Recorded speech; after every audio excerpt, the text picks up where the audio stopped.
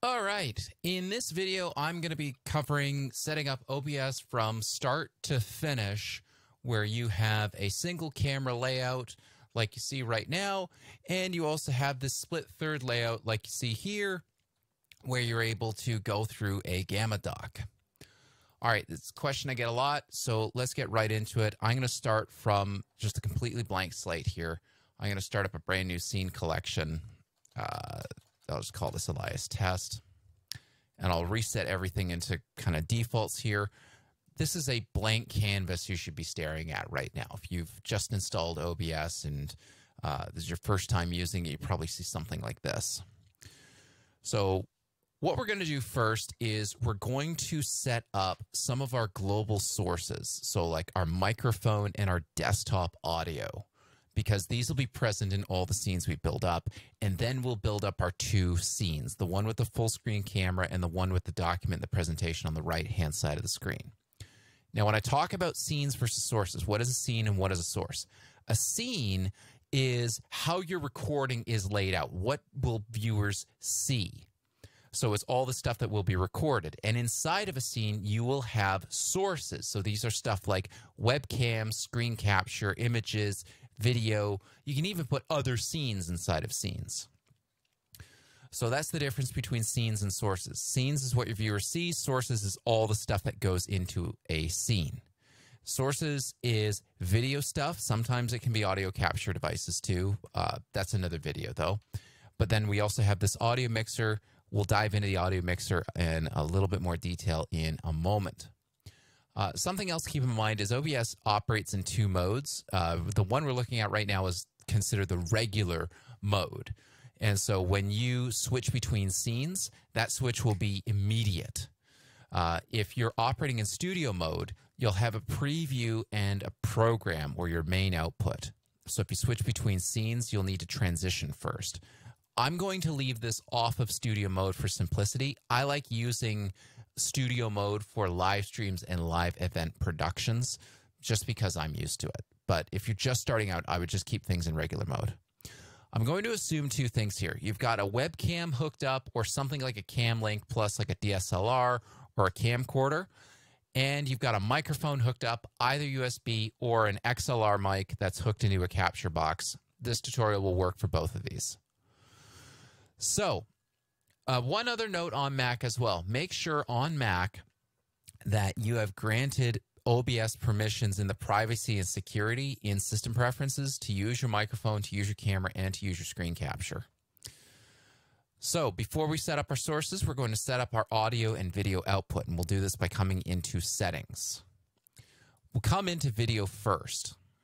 This is the easier of the two settings to get done.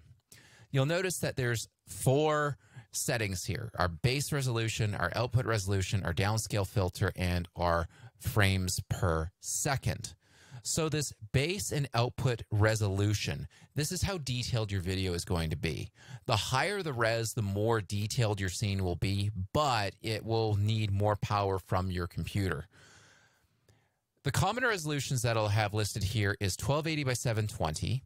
And by the way, these are given in width and height. So it's 1280 pixels across by 720 down. So 1280 by 720 is considered to be 720p or high definition, but I would say that's way too low these days. It looks awful when it's blown up on big screens.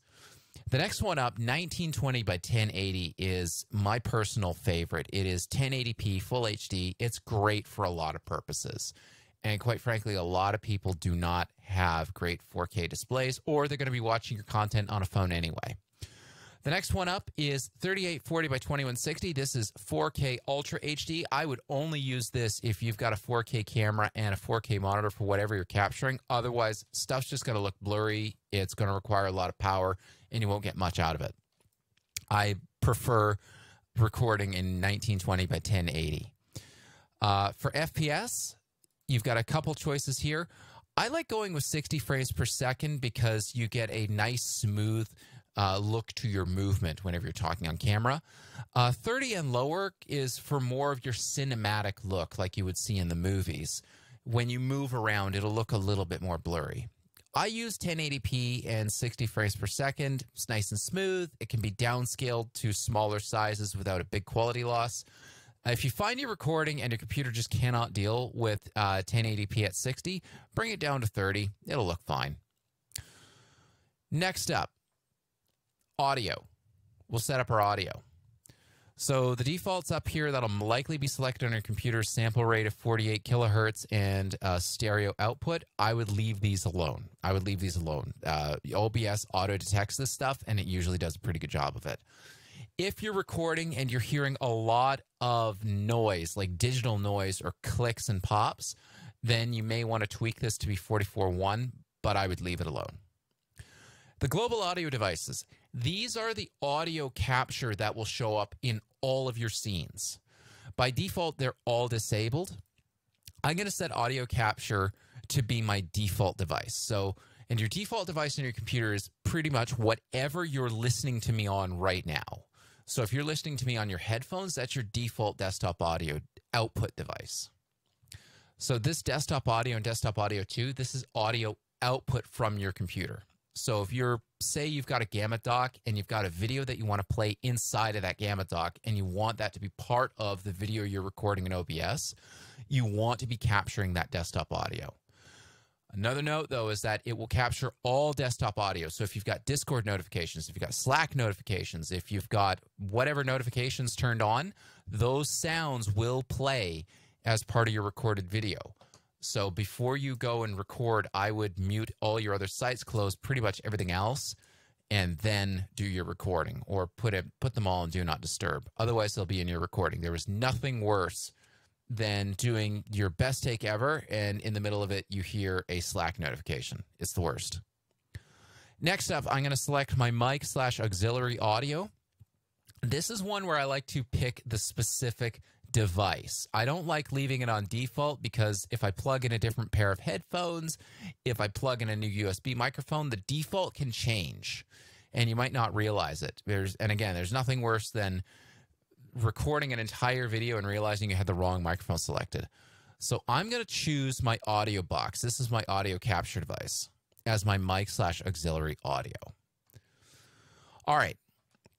We're done in the settings, and you'll notice now that desktop audio and mic/aux now appear in my audio mixer. But take a look at mic/aux. Notice how only one of these two bands is lit up when I'm talking. That is because on my capture device, on my audio box, it treats the first input as the left channel. So think of the audio box has two capture ports, 1 and 2, left and right. So it's treating the audio box as, oh, you've only got one source plugged in here, so I'm just going to play everything out of the left-hand channel. So what I can come in here and do is right-click on mic/aux, hit Advanced, and then I'm going to toggle mono on my mic/aux input. That way it'll play the same thing on both the left-hand and the right-hand speakers. All right, cool. So now we've got that set to mono.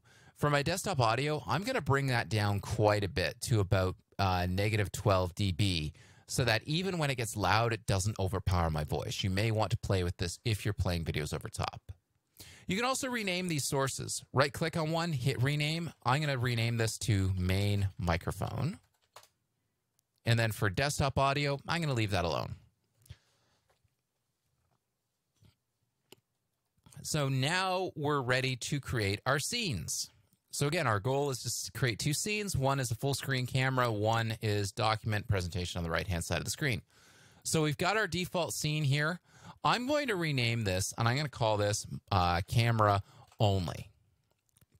And then I'm going to come into sources, right-click, hit add, and I'm going to add a video capture device. And I'm going to call this camera camlink. And I will select my Camlink 4K. And you can go along with the defaults here. OBS is usually good at picking, you know, just the highest quality resolution and frame rate and everything. And so here we are. So my camera is now added to my scene. Now you might also be wondering, what are these white lines? I don't see these white lines on my instance of OBS. I've, in my settings, turned on the safe area. If you scroll down in settings under preview, you can check off this draw safe areas. Safe areas just gives you framing for where you can put titles safely in your video. And in general, you want to keep titles to about roughly, 80 to 90% within this, where my mouse cursor is kind of bumping up against these lines here. That's where you want to keep titles. Now, I brought in my cam link, but notice that I've got a new audio source in my scene, which is my cam link. I do not want this audio source to be playing, so I'm going to mute it. And just for safety, I'm going to take the volume all the way down. That's because my camera has a built-in microphone, but it sounds like trash, so we're not going to use it. So that's our first scene setup. Now I'm going to add a second scene, and this will be my Gamma presentation. So I'm going to add my camera. I'm going to right-click, add, and do video capture device, and then this time I'm going to add an existing. Now, what we want to do is have this camera on 1/3 of the screen and then have the presentation on the other 2/3.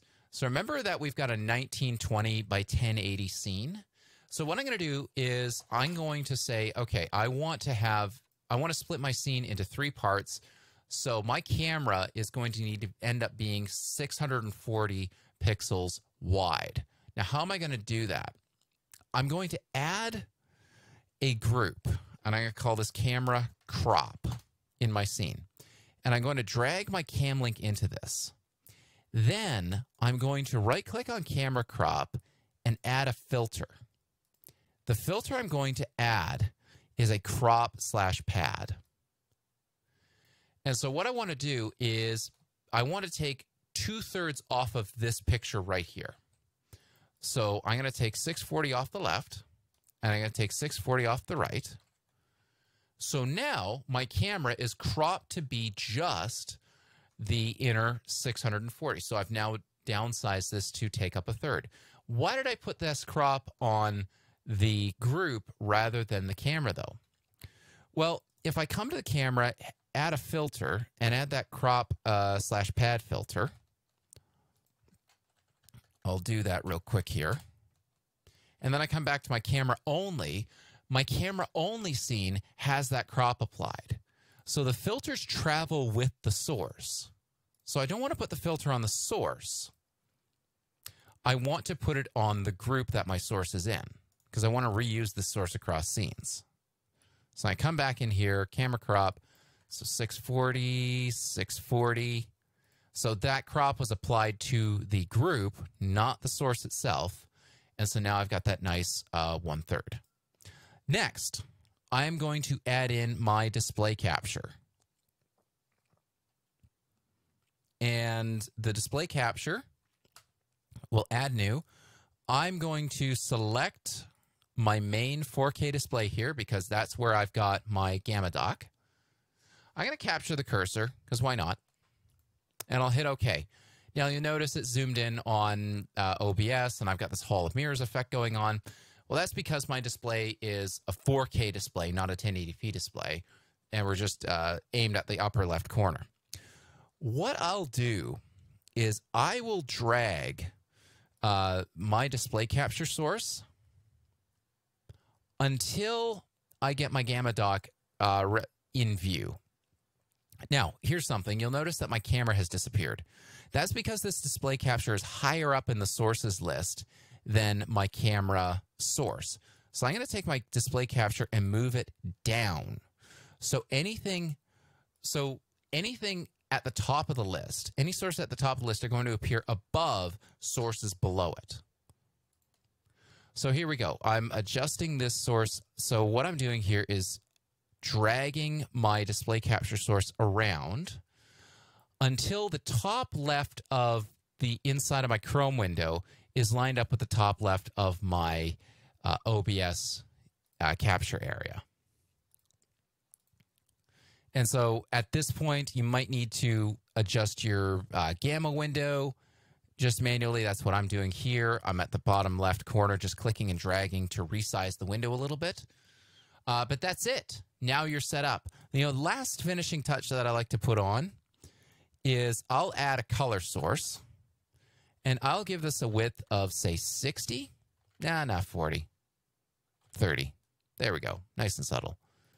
And I'll give it a, purple color, because purple is cool these days. And then I'll drag this over just to provide a nice dividing line between my Gamma dock and my webcam. And notice that the color source is above the camera crop, it's above the display capture, so it's above everything. Now you're pretty much ready to record, right? One last idea to keep in mind. Under your settings, you might be wondering, where do I find my captured video? It'll be under Output, go to Recording, and set the recording path. On my computer, I'm recording to my D drive video capture. And when you're setting your recording bitrate, make sure that bitrate's set at least 8,000 kilobits per second so that you get some good quality.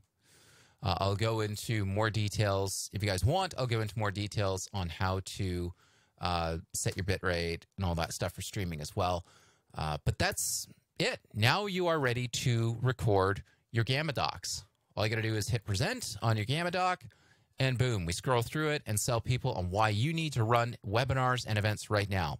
If you're wondering why this is so gray and kind of looks bad right now, that's because I'm recording this tutorial using Loom instead of trying to record it using OBS at the same time. It's kind of hard to record OBS using OBS, I've discovered. Suppose I could do it with an alternative setup, but that's for another day. Anyway, hope you found that useful. This is a prototype for a potential OBS course. Let me know what you'd like more detail on, what you felt was useful, what you felt was I might have gone too fast on. Interested to hear your feedback and what you'd like to see in the next round. Take care.